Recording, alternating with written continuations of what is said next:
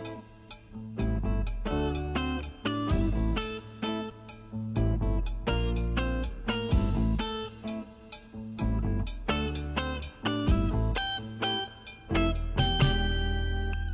your street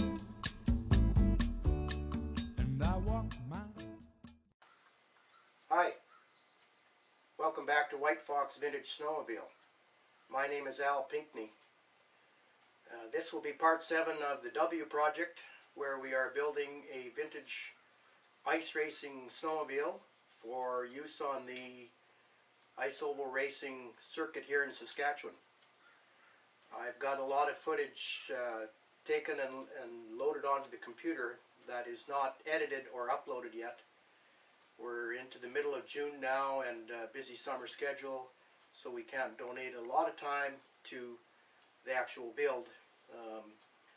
The sled is partially built right now, but tonight's episode will be the steering. How we're going to reinforce things, lots of modifications, a little bit of lathe work in the shop, and I hope you enjoy. And we will let you watch the video, and if you like it, click the like button. Thank you. So we're in shop number 2 now, whereas this is our summer shop and it hasn't been cleaned up, so I apologize. But nothing is rehearsed on my videos. You're seeing real life. Some guys tend to clean their shops and make everything rosy, but not here. I'm here to make a video and a sled, not history. Anyway, here's my handy dandy portable hacksaw. I don't even know what make it is, but Porter cable.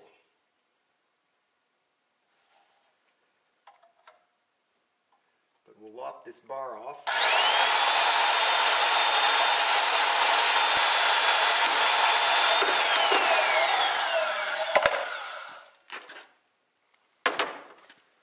And now we'll do some measuring, make sure we cut the other one off the right length.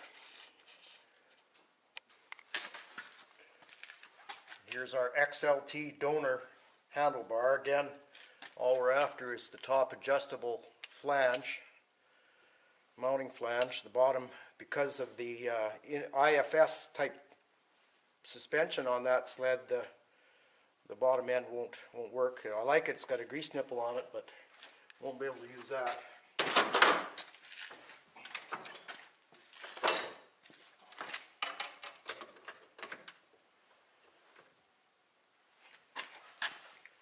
I have a nice set of TX handlebars for sale.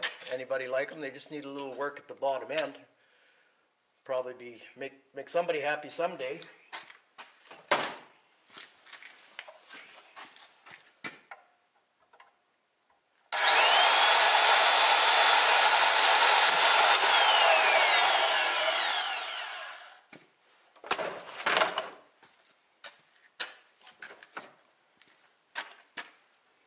There's our donor. Now we'll see if we can splice the two together. Now we want this to be super duper strong. We don't want this to crack on the racetrack in a corner and jeopardize my life. Although I am insured, but I think the wife needs me for a little longer. How do you weld that? Well, you could, and I'm not a welder by any means. I'm a pretty rough character that way, but at any rate, a butt weld I wouldn't trust. What I'll do is I'll make an insert for those pipes, a piece of good steel, and I'll show you that I'll drill through either side and weld probably 5 points plus right around. The problem is those two tubes are different in their diameter. I've run into this before. Now luckily I have an old clousing lathe that I can turn out a slug that will fit both, and it'll be strong. So at any rate, the XLT bar looks to be, it's 661, so just under the 5, just over 5/8. 660 thousandths. TX bar.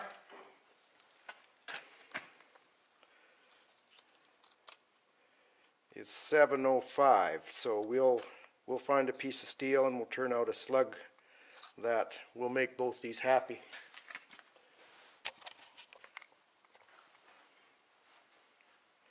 Our target measurement is 660 and we're at 730, so we'll take a 20 thousandths cut and see how it performs.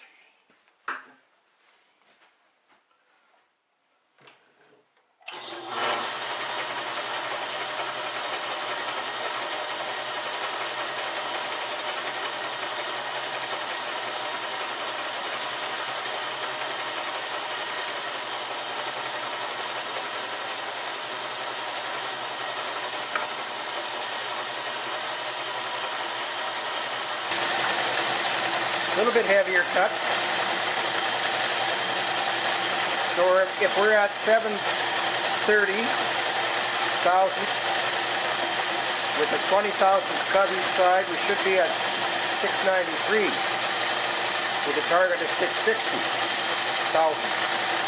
So I hope our math is good.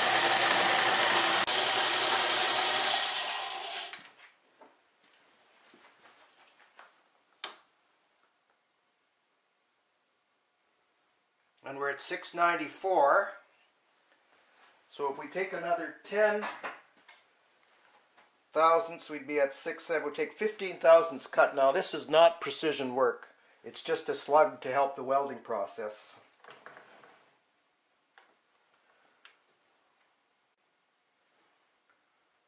Take 15 thousandths, a little bit of lube.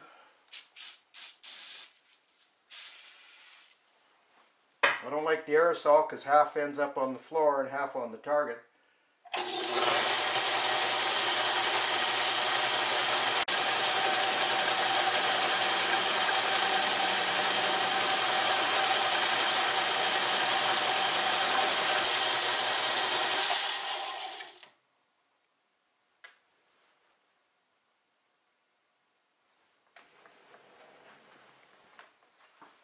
What's she measure out at now? 659, 660. So we're dead on. That might not go on all that well yet.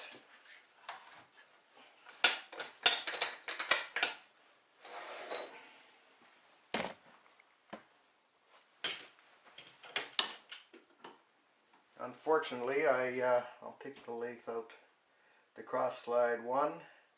That'll be a total of 3 turns.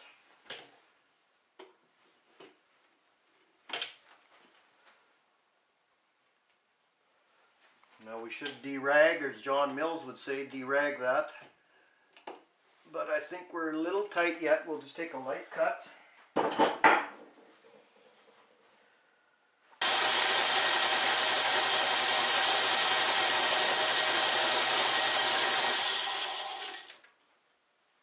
From almost right to just a little bit loose, but again, for what we're doing here, we're happy.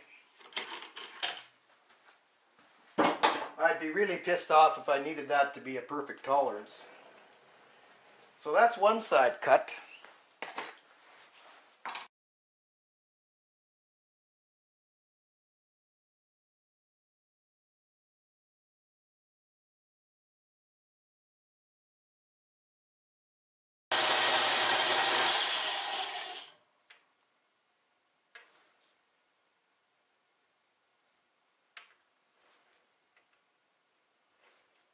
I'm trying to back it out 3 turns at a time so that we have enough clearance to try our other tube. There, that's much better. Much better. Almost looks like we know what we're doing this time. Right. Here we have the lower end, and that's a nice fit for our joiner piece. And the upper, which did work out to be a little bit loose, but we're happy. Now what I'll do is I'll chamfer those ends so we can get a little bit of a bead in there. We might even leave it a little bit apart when we weld it so we get some penetration. I'll also drill some holes in the tube so that we have another spot for a good tack weld either side, and it'll be good enough. Strong enough. So we've clamped this into Indy Rob's drill press, and we'll drill a hole. This is the upper tube, sorry, and see if we can put a hole through there just for we can put a tack weld in the top of the tube. Now that bit doesn't look all that true, and it probably isn't.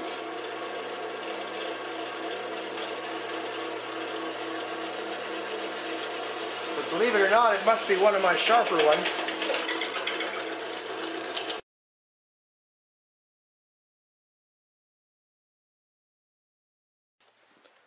So the end result is our precision fit end.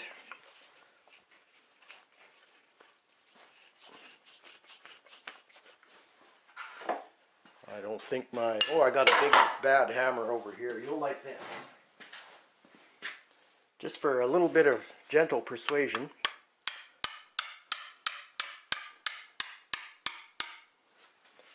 Right, and I know this one will go easy. Remind me to clean the other side out as well. There you have it. So we can now I'll probably use my arc welder for this. This is all fairly heavy material, and I'll get a better penetration than the little MIG welder that I have. We have to be very careful how we line things up, so we'll try to get that right. We could weld one side and then be really careful about the other side. So back to shop number 2 where the welder lives. This is the TX bottom part spliced to the XLT top part for the round bar mount. And there's the welding job. As I say, I'm not a welder, so I tend to build it up and grind it off and build it up and grind it off. So if you're selling welding rods and grinding discs, I'm probably be your best customer. But structurally you'll be very strong. So our next step is to install the steering column and the tie rods and spindles and that, so we can move this sled off the hoist. We have another job coming in, so we'll try to get all this together.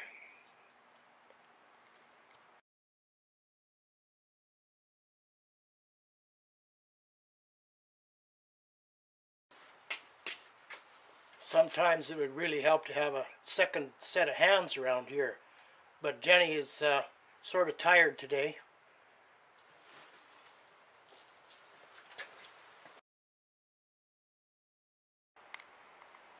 I do have a better set of bushing mount assemblies for here, just so we can get the sled together and just out of the way for a few days. I'm going to use the Polaris stock mount, but there is a better, a little bit more solid. Those bolts are not tight yet.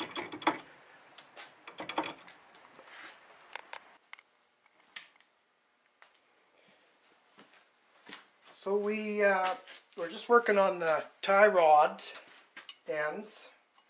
Now I straightened this shaft a certain amount, and it could use a little more by the looks of it. But a trick that we've done and has already been done to the main shaft going across is just to tap a piece of 1/2 inch EMT steel conduit, electrical conduit, over the tube, and makes it less prone to bending and a bit heavier, unfortunately. So we've got a nice piece cut out here. We polish it up on the lathe and we'll tap it on this shaft. Now it's a little bent, but it'll probably hold the tube a little better too, for that matter. And it's just a friction fit. We'll tap it in with a hammer. took the hammer.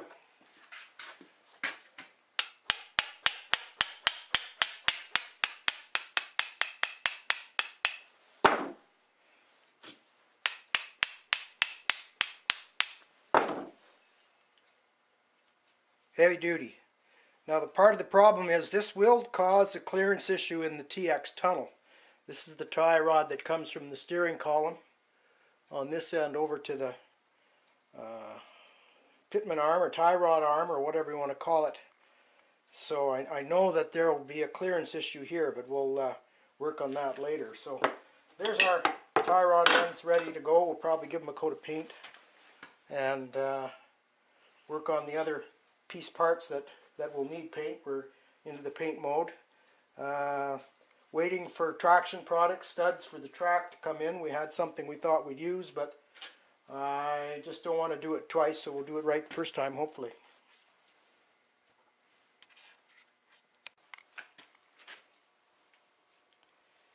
I was fortunate to have bought up a couple of new old stock part stocks from some dealers. This is Bombardier or Skidoo part, and as much as I don't want to admit it, it is a superior to the OEM Polaris, which is kind of a stamped metal arrangement, and they're all pretty sloppy, and we'll be, you know, quite fortunate to have some of these. Now this is the reverse thread version, and I do have to go dig for some of the right hand thread versions for that tie rod, but that should virtually take all the slop and play out of our steering when we're done with it. You don't want no slop and play in your steering, you know.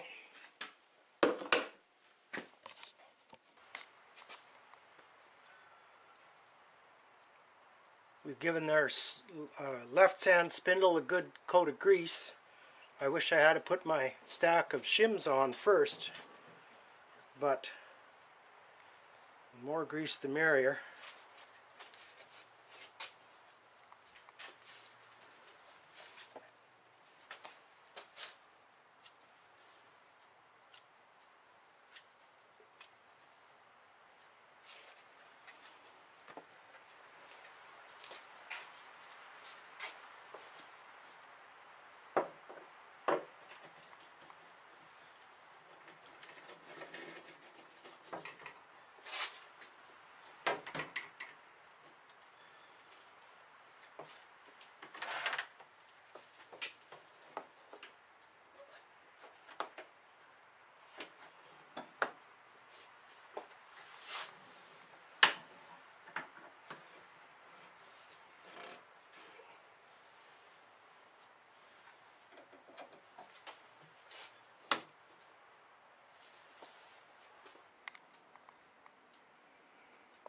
So the spindles keep wanting to fall out again. I work by myself, so it would be kind of nice to have a helper, but we're just going to prop those up there, and we've drilled the spindles for 7/16 bolts, a little bit heavier, which I'm not sure I have in stock right now, a good grade 8 fine thread bolt.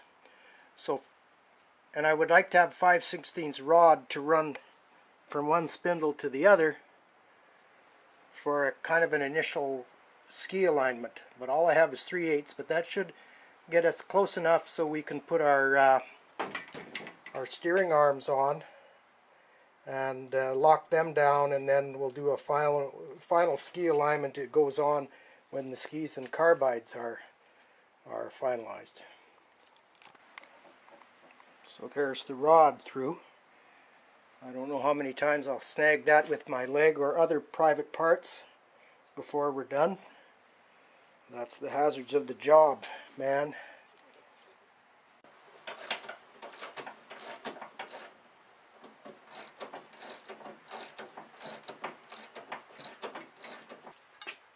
Well, I owe everybody an apology, anybody that's watching.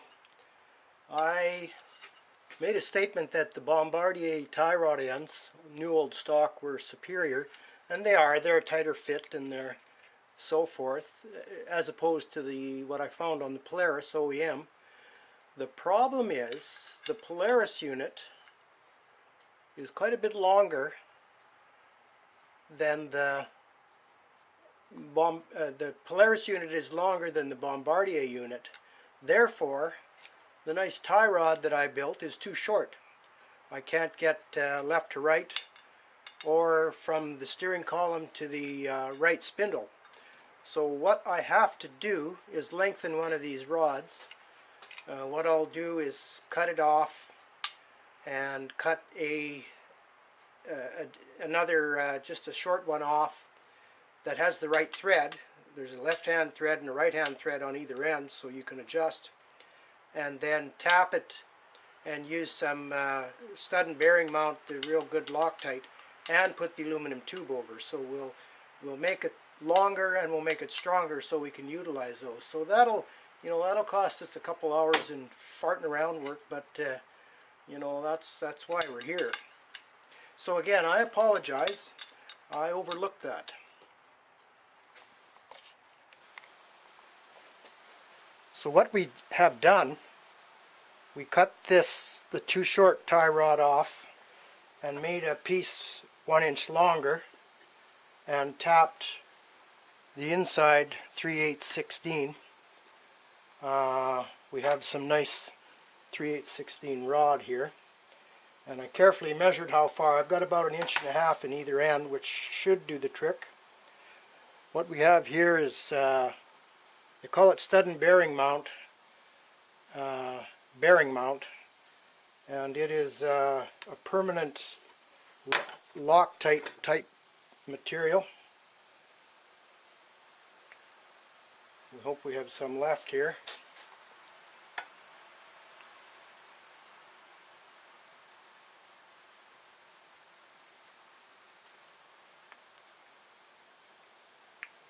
And just start that in one of our tie rods. I just want to make sure this will start for us. Looks like it will.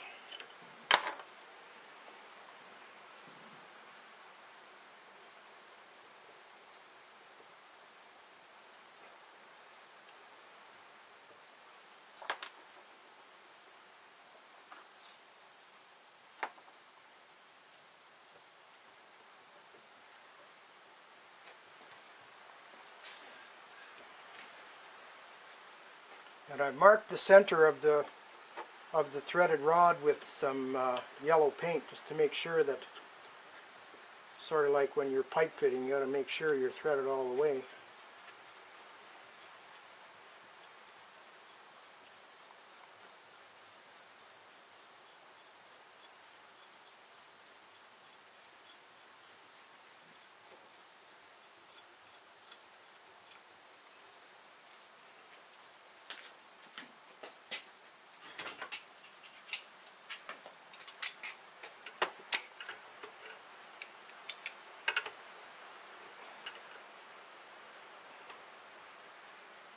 Now that should be a permanent repair.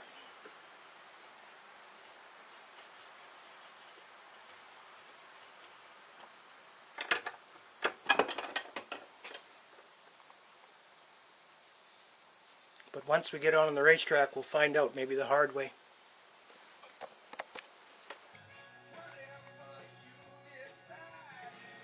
So the front tie rod installed. We weren't able to put a piece of tubing over this for now. We've got to find some. I didn't have a length that was straight enough and nice enough.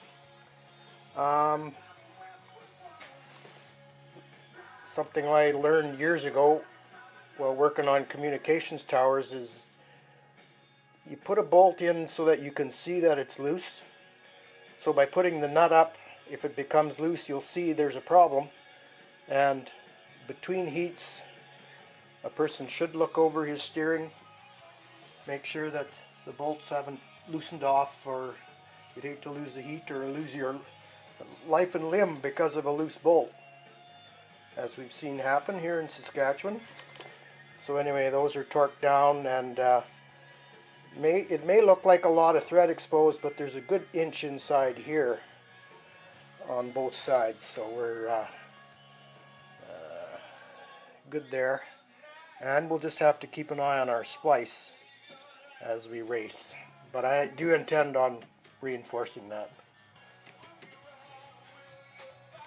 Next is the back one, which is also too short for the same reason.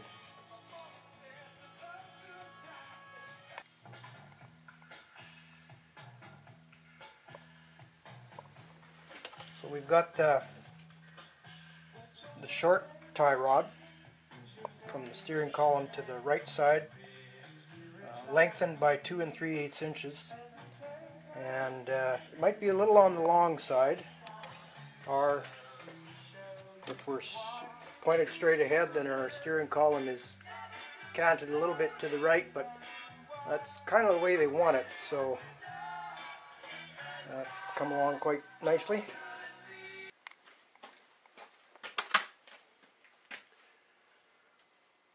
This is our heavy-duty ski saddle, which also has to be drilled out to be 5/16, and we'll tap a 5/16 thread in there. So we'll drill out the threaded part first, because I happen to have that drill in the drill bit in the drill right now.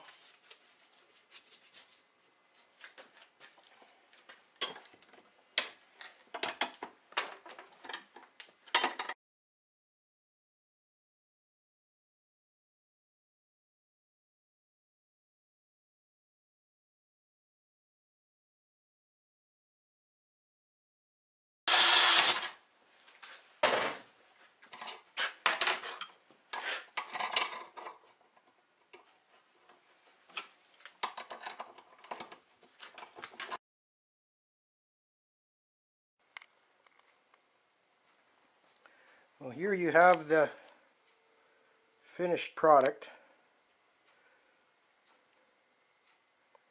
Now, this is far from dialed in. It's going to need some tweaking. I'm not sure this is going to work out, but I was told that if you work one tie rod against the other, then you remove all slop in the steering, left to right anyway, which makes good sense to me. I'm a little worried about bump steer. If one ski goes up, it's going to want to pull the other one in. But this is easily taken off, so but I have it on good authority that it does tighten the front end up considerably. So that has taken a long time to get right, but here we are. Should be strong enough, and yeah, our steering is in place, so we could throw some old skis on it now and maybe get this sled out of the way. Clint Eastwood thinks it's just fine.